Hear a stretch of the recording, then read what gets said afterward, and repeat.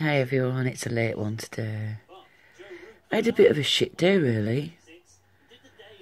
I ended up with an argument with my mum. I don't like arguing with my mum. She'd got the plumber to come round to look about doing the showery thing in the bathroom. And I'd cleaned the house up, but I'd missed a bit of the skirting board near the door in the bathroom. And then at the end of the bath, where we had a leak before, the skirting board's quite damp. So it looks grubby, but it's not grubby, it's just damp. And she lost her shit on me. Oh, I'd left a mop bucket in the bath as well. Because I don't know about you, but when you mop the floor and you leave a mop, it stinks. And I really hate the smell of sweaty mops.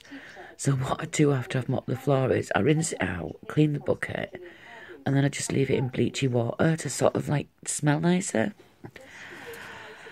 But yeah, my mum lost her shit on me. We ended up having a massive argument. She left me feeling really bad and I was really upset because my house is not dirty, do you know what I mean? I'll actually put a couple more videos on today showing one of my bathroom and one of my living room. Because she said, oh, your living room and your bathroom, it's uninhabitable. Inhabitable. I thought, what the fuck? But yeah, I'm not the tidiest person in the world. But I'm not a scruffy slut that has, like, no room to walk across the floor or just hoard shit, do you know what I mean? And so what if my skirting boards are a bit dirty? I have trouble fucking bending at the moment because of my back being so bad after being run over. And I can't afford a fucking cleaner.